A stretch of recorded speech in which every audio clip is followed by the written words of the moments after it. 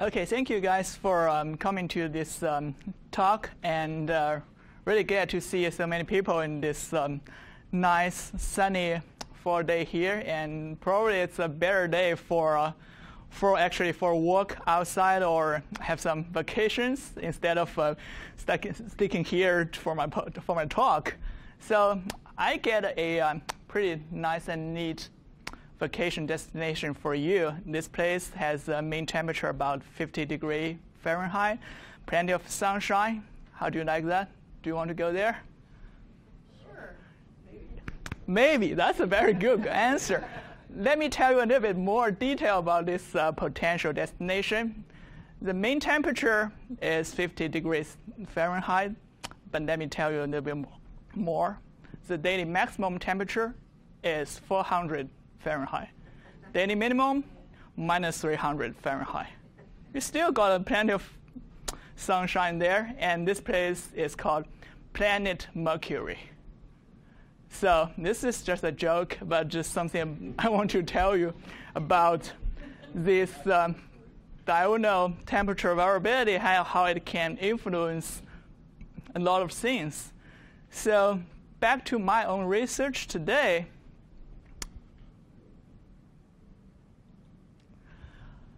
I want to introduce you a little bit about my current research about this understanding different sources of heterogeneity, like temporal, spatial, and individual heterogeneity, and how that influence both indirect and direct transmitted disease dynamic system. So here is the outline of this talk. The first one is a little bit introduction to the role of the different heterogeneities in the disease dynamic system. And then we move to a real project we have done. That's to investigate the sources of heterogeneity in the indirectly transmitted disease system, which means the pathogen is transmitted through the contact between the host and the environment, not directly between the host and host. And then we switch to a direct transmitted disease system, where you can see the transmission is actually happening between the different host animals. And if I have time, I would talk briefly about how I would want to link these two systems together and modeling multiple transmission pathways. So this is the outline. And for those of you who are not very familiar with epidemiology study, here is this figure shows the cornerstone of this epidemiology research. Is called triad. For an infectious disease to happen, we need to have three major players in the system. The first one, of course, we need a pathogen. This is the most important thing. Without a pathogen, there's no disease. Well, that's very good, but there are a lot of pathogens.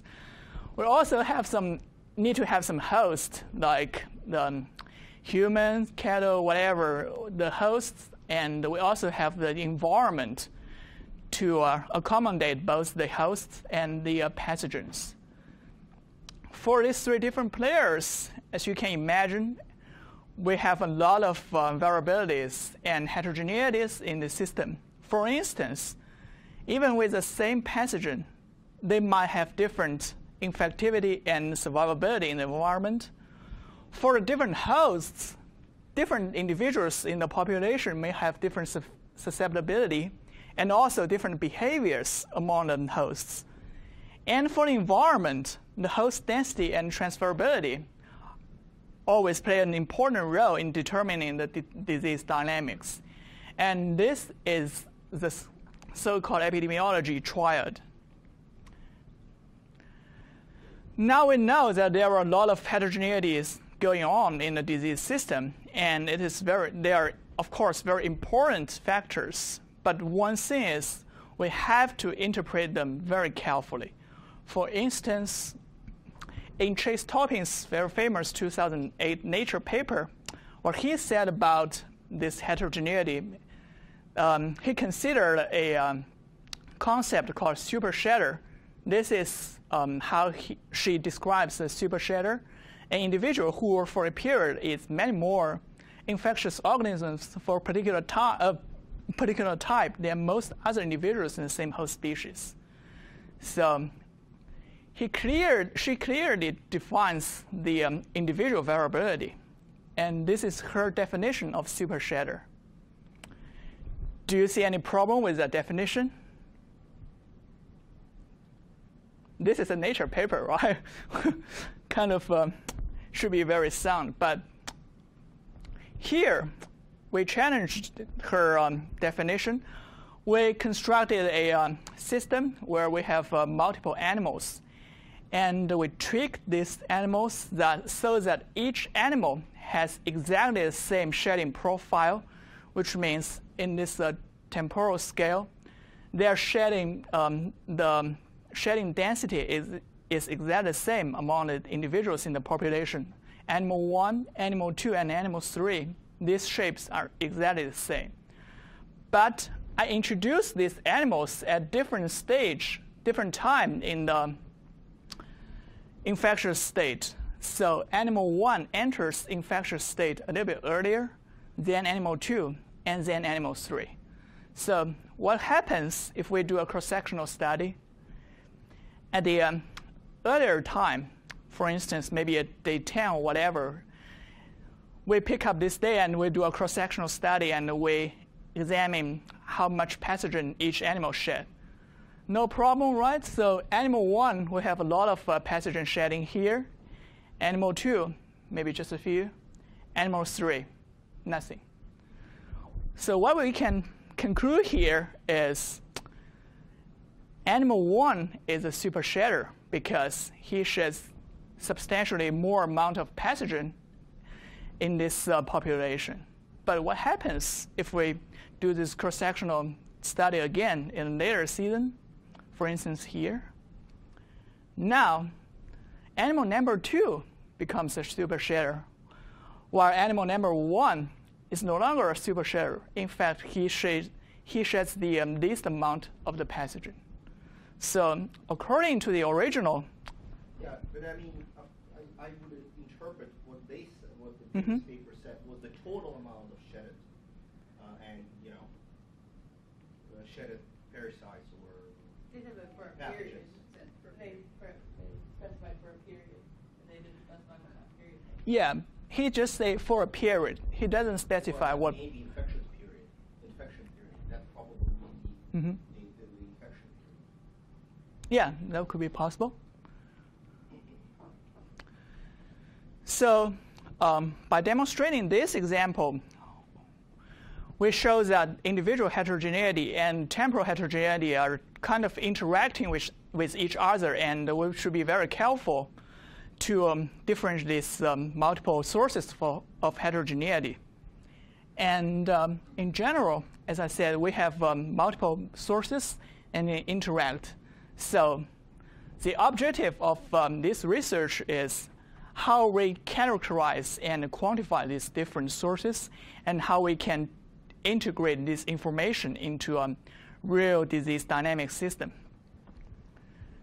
So to do this, we collect some data of the animal contact network. This was has been performed in 2011, August 2011, in the Kansas State University Research Farm in Manhattan, Kansas. The specific pathogen we choose is E. coli 0157, specific strain for that. And we have 3 pens of the animals. Each pen has like from 20 to 30 individual calves. And we had monitored them for 8 consecutive days from August 11 to August 18. And each individual is monitored by this RFID tag, radio frequency identification tag, attached on their ears. So we know exactly where they are, and this is really highly accurate. This the temporal resolution can be as high as 1 second. The spatial resolution can be as high as 0.01 meter. So really cool. And we also collected some predetermined area and coordinates of the predetermined area, like the green bunk, the water, and the hay. So this is actually the real animal, what he looks like on the farm. You see here, this is the ear tag. Actually, can transmit this signal, and we have some receivers on the corner of the farm. So 3 of them can determine the position, exact position of this animal, and it's highly accurate. We have 20 to 30 animals on the farm, and some are very cute, and some are a little bit pesky, as you can imagine, nuisance ones. Because of the nature of the data, these ear tags send out signals whenever the animal has a movement. So if the animal lay down or sleep, they just don't send out any signal to save a little bit energy power. So what we do first is we do a data standardization process. The data this ID tag send is actually XY coordinates in the farm, and we aggregate the data into a 10-second resolution. For instance, if this ID tag reports multiple readings within the 10-second resolution, we do an average to determine the current location in that 10-second interval. If the tag doesn't transmit any signal during that time frame, we just use the most recent one to extrapolate the position in that 10 seconds. So by the end of the day, we have 8,600 something data points for each animal in each day. So once we have this coordinates data, we can calculate a 2-dimensional Euclidean distance with green, water, and hay. And this is for the indirect transmitted disease system. So we hypothesize that these different areas might have different bacteria concentration, and we are particularly interested in these 3 areas, the green, water, and hay. So we calculate the distance, and then convert the distance data into a 0-1 binary data using a 0.1 feet threshold. So whenever the animal is approaching these areas within 1 foot distance, we consider that's a direct contact. Otherwise, not. So you can imagine the data set finally looks like a 0-1, 0-1, 0-1, and a very interesting one. We can imagine there must be some individual variability. It's very definite. And there must be some temporal heterogeneity as well. But the spatial heterogeneity is a little bit more complicated. And in this system, we propose there are 2 different sources of spatial heterogeneity. The first one correlates to the pathogen demographic depending on the environments. For instance, we know these are E. coli or bacteria. Bacteria love the water. They love humidity. So the bacteria thrive better in the water area than the green and the hay and general plant flora. So this is a little bit pathogen specific. And there is also spatial heterogeneity related to the pathogen and the host interaction. For instance, the host will visit the water less frequently than some other places, and the duration also vary a lot from different areas in the plant floor. So the spatial heterogeneity actually comes from 2 major sources, and we will show you how this looks like. So let me remind you again. Let us see again this epidemiology trial. We have multiple sources for heterogeneity, and we can categorize that into 3 major components: individual, temporal, and spatial. Next, we see a little bit about this context structure, what's actually happening on the farm. Remember, we have 8 days of the data, and so this x-axis representing different days. Just look at the time series of this number of total contacts at these different areas. We can see a very substantial difference in the contact, the time of contact or contact duration in different days. There are also very significant difference for different locations. Like in water, they only be there for like 10 to 30 minutes in a day. And for grain, it jumps from 20 to 80 something. And for hay, it's substantially longer. And of course, all the other areas receive the most visit. So these figures show clearly individual temporal and spatial heterogeneity in the context structure between the host animal and multiple environments. And this is the table summarizing or quantifying the information we've just seen. For instance, we take a look at what water looks like. The area of the water in the pan is only about 1% of the total area size in the pan.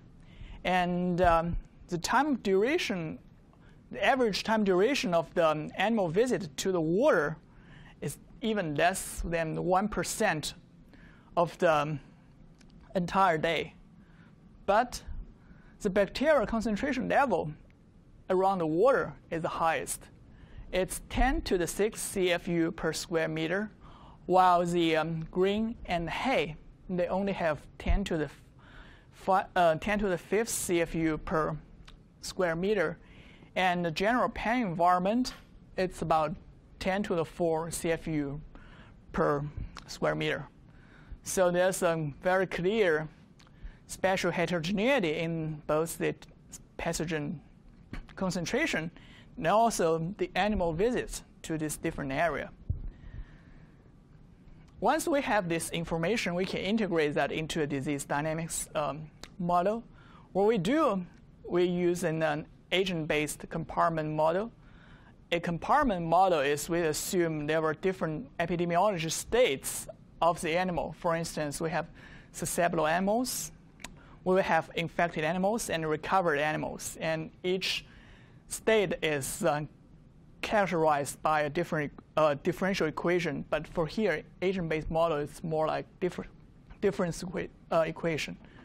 For this particular pathogen, E. coli 0157, we characterize 4 different epidemiology states: susceptible, infected, secondary susceptible, which means they are recovered from infected states, but they have only partial immunity, which means they can be potentially reinfected again, but with a less probability. So we have this secondary susceptible and secondary infected states as well. So next, the force of the infection depends on the exposure duration to the environment, the time, and the current environment bacterial concentration in the CFU per square meter. And we simulate 4 different conditions with 1 condition as a baseline scenario. That's the actual observation from the farm, and 3 additional ones for comparison. C1 to C3 are the heterogeneous condition, and H1 means homogeneous. We'll take a look at what these conditions are. So the C1 has a means the general pan floor has 10 to the 4th CFU per square meter. The grain and hay has 10 to the 5th. The water has the highest 10 to the 6th. Condition C2 means if we can do some cleaning for the water and reduce the bacterial concentration in the water from 10 to the 6th to 10 to the 5th, what will happen for the disease dynamics? And then C3 condition, if we can further reduce the bacterial concentration in the grain and hay to 1/10 of the original one, what will happen? And finally, this homogeneous condition, there's no spatial difference at all. It's like 10 to the 4th CFU per square meter and everywhere on the farm. So we simulate these 4 conditions. Well, if we take an initial look at this maximum disease prevalence, we might think the difference is not very substantial from 84 to 69. But what I'm really interested in is how that could actually change the probability of infection at different locations, different environments. For instance, in condition C1, where the water has the highest bacterial concentration, we have the highest probability of infection through the water. So the water is the most important transmission pathway on the farm. However, if we reduce the bacterial concentration in C2, where the water has 1/10 concentration of bacteria, what will happen? It will significantly reduce the importance or the relative importance of the water as a transmission pathway on a farm. It only accounts for less than 7% of the total infections on a farm. So our conclusion is spatial heterogeneity here for indirect transmitted system. Spatial heterogeneity plays a key role. And both the pathogen-related heterogeneity, pathogen concentration, and also the pathogen-host interactions between them can be of importance.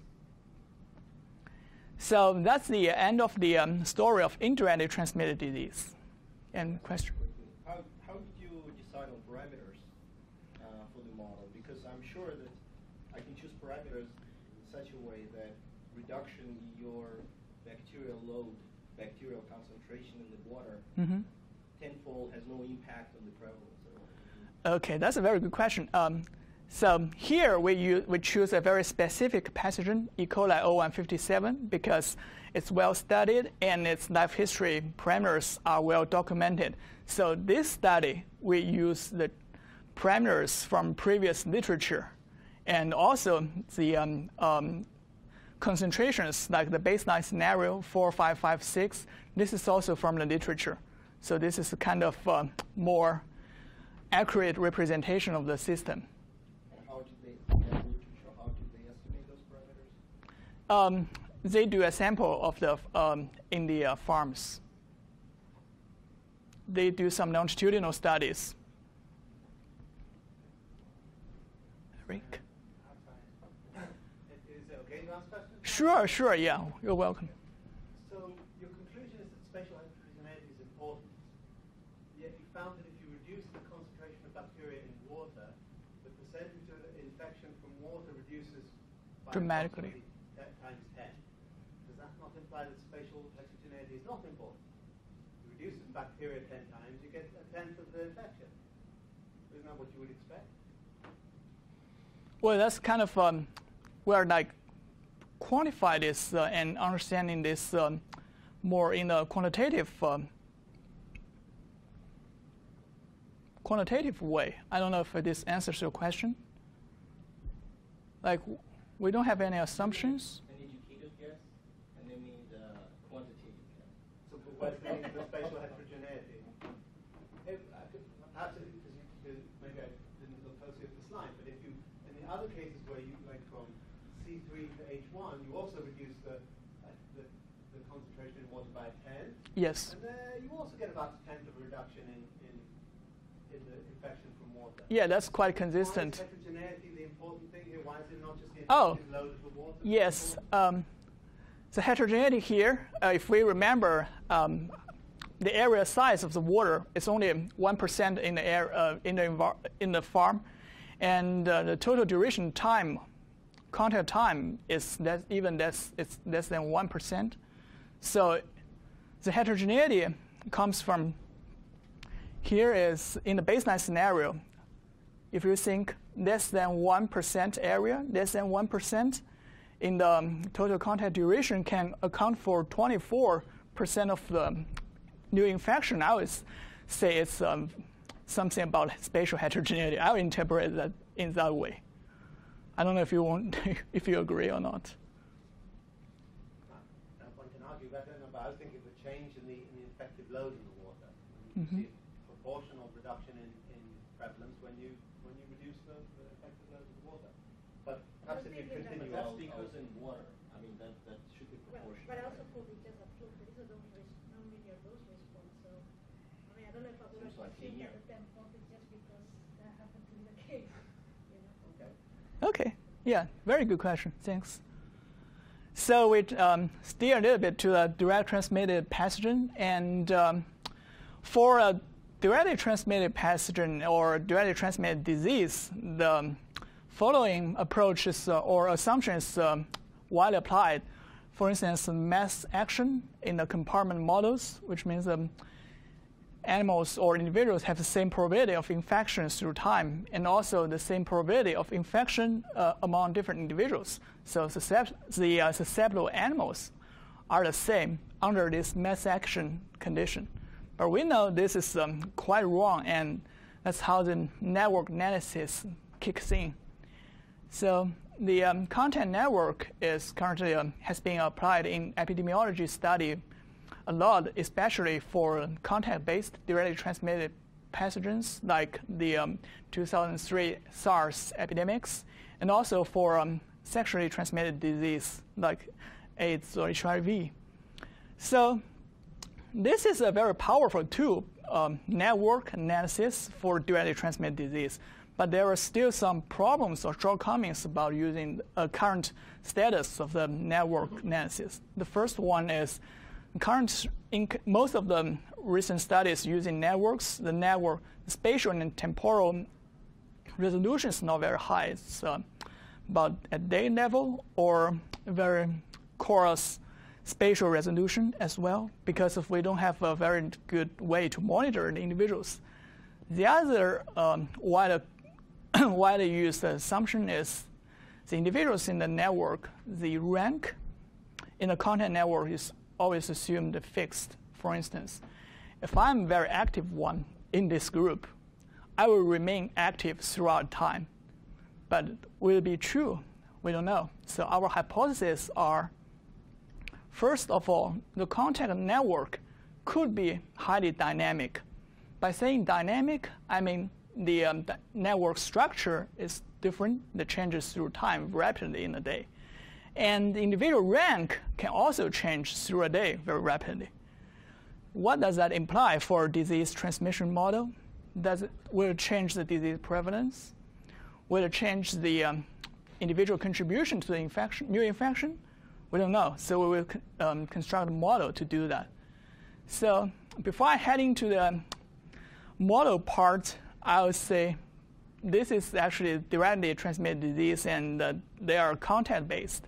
So a lot of things are related to animal behavior. And I would say animals are really beautiful people, and if you ever have a chance to visit a farm, you can see some animals, for instance, the cattle or cows. Some are very cute and cuddly. Some are pesky, just like this one. I don't have a good representation for the cows. I personally prefer the penguins. So, do you guys know who they are? Any idea? Yeah, they are from the Linux. We have a Linux tux here. Nice. Yeah. Anyone ID these penguins win a prize. So these four guys they are from the cartoon called Madagascar, and this one is Kowalski, Pesky. Cannot remember the name for this guy. This is a private, and this is the leader of these four penguins. They are really, really genius penguins. So, but they have different personalities, and they form a very perfect team. So, we have a diverse group of penguins, but I feel a little bit even luckier because I have a more diverse group of animals. We have 3 pens of cows, about 70 to 80 cattle. So what we do here is we investigate this content network, and using a similar approach with the previous indirect transmitted pathogen dynamic system. Because we have this position data for the animals, we can calculate the distance between each pair of the animal on the farm, so that each time interval is still the 10-second resolution. And we aggregated network, the content network, like how many contacts in the 1 hour resolution, it's still much higher resolution than currently used, maybe daily resolution something. And we compare the network structure and individual rank and see what happens. So this is a cross-sectional view of the content network. This is midnight, 2 a.m. Well, of course, we are sleeping, and these animals are sleeping as well. So there are only a few contacts between them, and this guy sleeps really, really well. She has no contacts with anyone else in the farm. But 6 hours later, 8 a.m., it's breakfast time, right? There are a lot of contacts among these animals on the farm. And then at 2 p.m., when they just finish up their lunch, still a lot of contacts and same thing. What does the thickness of the lines represent? The thickness represents how many contacts during the 1 hour interval. The thicker means more number of contacts during a 1 hour period. Okay, so besides this network figure, we also investigated its time series of number of contacts in hourly scale. And we can see a very clear diurnal cycle of the network, the number of contacts. This is pen 1, pen 2, and pen 3.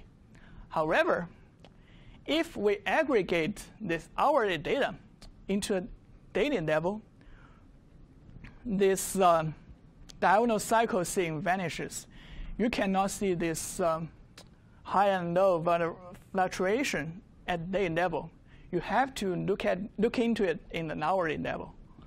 So this shows the importance of the temporal heterogeneity. And our another hypothesis is that the individual rank in the population also changes rapidly in the day. So what is the alternative hypothesis? The alternative hypothesis would be, well, if the animal, the most active animal is most active in the first period of the time duration, it will remain most active. So for instance, if we have for pen 1 with 21 animals, we rank them according to their number of contacts, and the most active one will get a number 21, and this active one will have number 1. And if the rank is fixed, we expect to see something like this after 8 days. The highest, the most active one, always the most active, he accumulated a lot of ranks during the 8-day period, or equivalently to about 200 hours interval. The least active one, he only accumulated a little bit rank. So this is our alternative hypothesis or hypothetical population. But what we actually see in these 3 pens is the cumulative rank, pen 1, pen 2, and pen 3, is substantially different from our hypothetical one. In fact, they almost look like they are from a uniform distribution. Right? Hypothetical is sorted, but the others are not sorted. Yeah, even if not sorted, you cannot see something as low as this. I think that what you would, in other species, what you expect to find in terms of activity or range is not so much a linear relationship, but a sort of inverse sigmoidal. And sort them, you might kind of see that relationship. Okay, I see. Yeah, if I rank them, yes. That's a very good suggestion. Yeah. So anyway, we can see a very different thing from fixed rank. So the rank in these individuals are definitely not fixed. Then we can incorporate this information in our transmission model. Still, it's susceptible, infected, and recovered type. And this time, we don't specify any specific pathogen or disease system, but it's a hypothetical one because we don't have to deal with like different concentrations in different environments. We just assume the force of infection is proportional to the product of number of contacts and number of infected animals in that particular time interval. And because we have both temporal variability, the hourly temporal variability, and both rank change, we do a combination, and we have a combination of 4 different conditions. We simulated 4 different conditions with or without each one of these variabilities. And to be more careful, we simulated 2 sets of the parameters to represent the fast and low dynamics of the disease. What we see here is this is the time series of first the parameter set of, or we call it the fast dynamics. This is the transmission probability, and this is the recovery probability. And C1 is with neither temporal variability nor rank change. C2 is no temporal but with rank change. C3 is with temporal but no rank change. C4 is with both variabilities.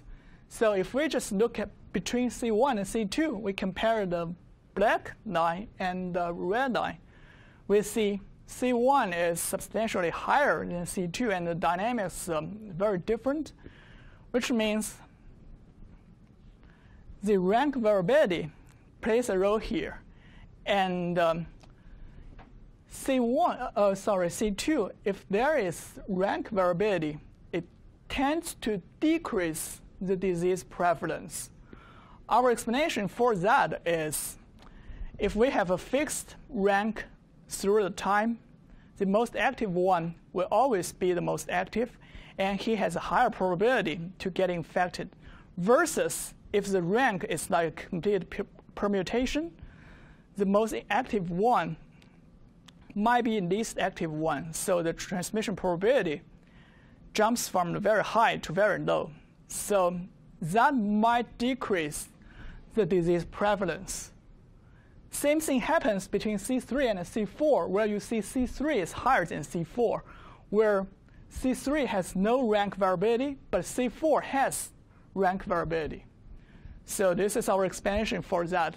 And if we look between C1 and C3 and C2 and C4, C1 is lower than C3, which means temporal variability is able to increase the disease prevalence. And the same thing is C4, the blue line is higher than C2. Still, C4 has a temporal variability, but C2 doesn't. So temporal variability, if we have temporal variability, that seems to increase the disease prevalence. So in summary, the role of individual rank change and the temporal variability seems to in the 2 directions. If we have individual rank variability, that tends to decrease the disease prevalence. If we have temporal variability, that tends to increase the disease prevalence. So that's why C1 and C4 actually looks the most similar one in the 4 conditions, where C1 has neither variability, but C4 has both variability. Our explanation for that is these 2 factors counterbalance each other, because temporal variability increases the prevalence, but individual rank variability decreases. So if we have these 2 factors interact with each other, they tend to counterbalance each other. This is for the parameter set 1, and this little number here is called the Gini coefficient. It measures individual contribution to the new infections. Gini coefficient is usually applied in economics, and the higher this number is, it means the more variability in the relative contribution to the new infection. So here, C3 has the highest Gini coefficient, which means in this condition, some higher rank individuals contribute more infections to the new infection than others. So we see this pattern again with parameter set 2. Now, C1 is higher than C2, C3 higher than C4. C3 is higher than C1, and C4 is higher than C2. So it again demonstrates the importance of both the temporal variability and also this individual rank change. So our conclusion is that the content network can be changing rapidly in a day, and individual rank can also change. The disease dynamics, individual contribution to the new infection can also change. And that's the end of my current research. And for my future study, I want to investigate a little bit about interaction between these two disease systems, because some pathogens, for instance, E. coli, can have multiple transmission pathways. It can be aerosol, it can be direct contact, can be aerosol, can be foodborne or waterborne. And how we link these different pathways together is a very important question. And here, our hypothesis is that can indirect transmission pathway interact or facilitate with direct transmission pathway? We've seen this figure before. Now we see it again. This is the number of contacts of the direct transmitted disease system. And we can see there are some peaks in the day. This represents a lot of higher number of contacts in that. But what happens in that, we might ask. So I'll give you a very quick example. I have these 5 cows on my farm. Hopefully you can say that's a cow. So this is just the general time, nothing. They have some social contacts with each other, maybe a little bit. And they're wandering around this pen floor. This is just maybe early in the day. But what happens at 8 a.m.? Big brother is feeding you. So they gather around the food. Even some of these individual animals, they don't like each other. Maybe they are not that friendly. They have to, or they are forced to go to this food area to compete for the food. Otherwise, they'll be depleted very soon. So this might be a way of how indirectly transmitted pathway can actually facilitate directly transmitted disease. Because sometimes these animals, they do not necessarily need to contact with each other, but because of the food problem, they have to. So our future work is how to differentiate and then quantify the direct contacts. We propose a little bit things like we can characterize that into 3 major components. One is based on the social contacts, so that some animals, they have stronger ties with each other, the social contact network. There are some random contacts between these animals, just pure stochasticity.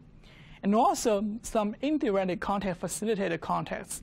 In this case, the eating or the feeding time determines their contacts. This is for the pen animal. And we also observe that for the animals in the pasture, it's actually in the drinking. Whenever some leader animals wants to drink, they go together to the pond to drink. So drinking might create a pathway for a lot of new direct contacts happen. So that's what our future work would look like. So this is the end of my talk, and I want to acknowledge, of course, Dr. Christina Nezes, my postdoc supervisor, and College of Veterinary Medicine in UT for supporting my research.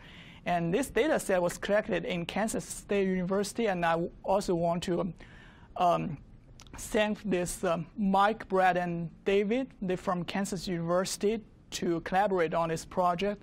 Of course, Nimbus for giving me a very good opportunity to study here, and also providing the support for these visitors from Kansas. And I traveled a lot on ABMs with Lou, Suzanne, and Andrew. and Mayo for network analysis, and Callistus and Gasham for the general epidemiologist models, just to name a few. So, any questions?